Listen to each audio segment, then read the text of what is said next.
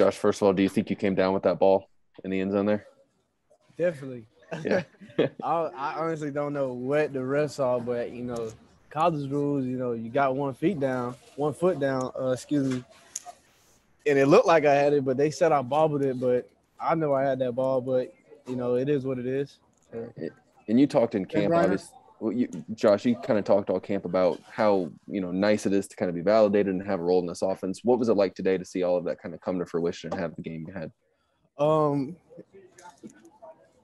I guess it was just being able to show the world that I am a guy that can be depended on.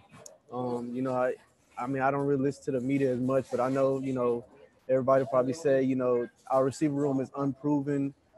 Me as myself, but just being able to show the world what I'm capable of as a player and what this offense can do, is really game changing. So.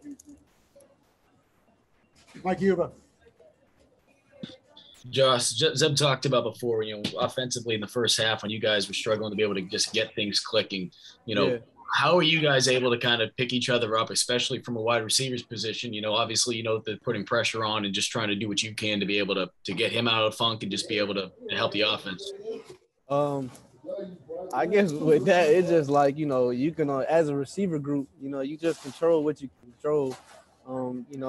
We have a whole bunch of route combinations and stuff, but when every time you run a route and your quarterback is getting sacked because they just bringing blitz from all over the place, it's something you really can't control. But as I said, we came in the locker room in the halftime and we found out ways that we can beat them guys. Like, whether it's running the ball, quick game, we just found a way. Two more, Ben, then Hale. Ben? Josh, you mentioned, wanting to be a guy that can be relied on and showing that to people a little bit. Just when you look back on the last couple of years and to the role you're in now and to have a game like today, what does that feel like? What does that mean? And how does it feel just walking off the field? It feels good. Like I said, I wish, the first touchdown that I fumbled, I could have did way better, holding on to the football. And, the touchdown that got called back, that should have been a touchdown. But other than that, just being able to have my team depend on me and my coaches depend on me where they know if it's third down or, any down where they can just call my number and, just get the ball in my hands. It really is really, a proud moment for myself. I shed a couple tears, after the game because I'm like, I'm just thankful, and that's really it. Just thankful for the opportunity. Last one goes to Hale. First question, how tall is Juju? And second question, what did he do for y'all during the fourth quarter? Shoot. Hey, Juju, how tall you is?